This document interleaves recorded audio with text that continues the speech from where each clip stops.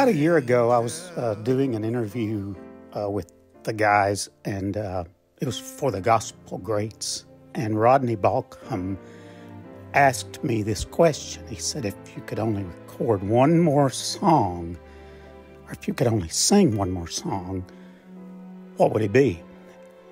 And immediately I thought of Cherish That Name, because to me, it's just the lyric of that song just tells the entire story of why we do what we do.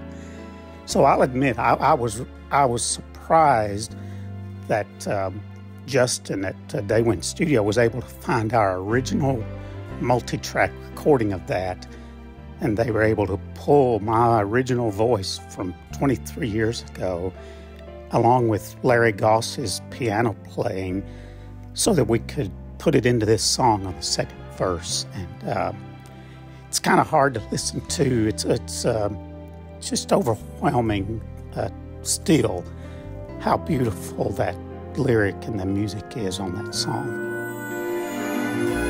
No other name can save or heal.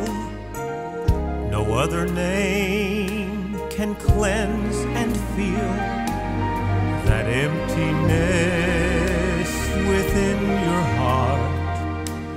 No other name but Jesus. When all have come and gone, that name will still live on. So magnify it loud and strong, the precious name of Jesus.